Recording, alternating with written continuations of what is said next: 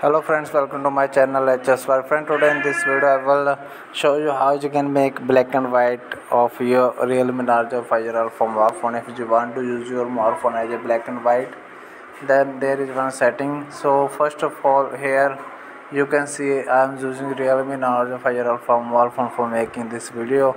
So if you want to make your smartphone black and white, then what you have to do, you have to simply come inside drop down window, and here you will get eye comfort option. Here you can see eye comfort option.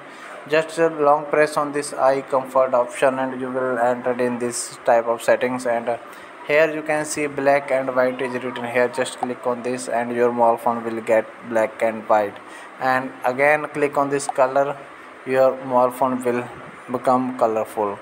So hope friend this video is helpful for you. If this is helpful, don't forget to subscribe my channel. Thanks for watching. Bye bye.